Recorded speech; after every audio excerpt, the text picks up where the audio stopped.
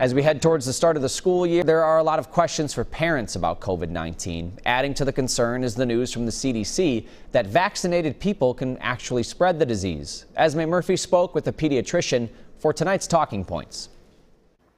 As they get ready for the start of school, parents are being bombarded with information about COVID-19 and the vaccine. The Delta variant has cases increasing in Minnesota and around the country. The children under 12 cannot be vaccinated, and the rate of teen vaccination is lower than health experts are hoping for. Just 35% of children 12 through 15 in Minnesota have been fully vaccinated.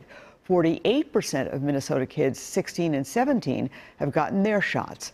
On top of that, the CDC has reversed itself on who can spread the virus. They had been saying for months people who were vaccinated could not spread the disease. Now they say new data shows vaccinated people can spread COVID. Experts say that raises the risk for kids and adults. The Delta variant also has been hitting children hard, even sending them to the hospital.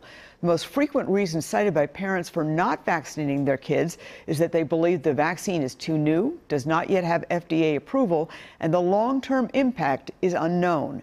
Pediatrician Dr. Hannah Lixon was a guest on WCCO Sunday morning.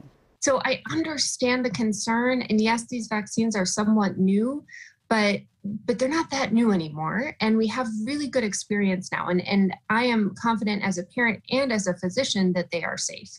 The Delta variant makes up more than 75% of new cases in Minnesota. New guidance from the CDC and the American Academy of Pediatrics says all children in K through 12 should wear masks at school. It's up to each Minnesota school district to set their own mask guidelines.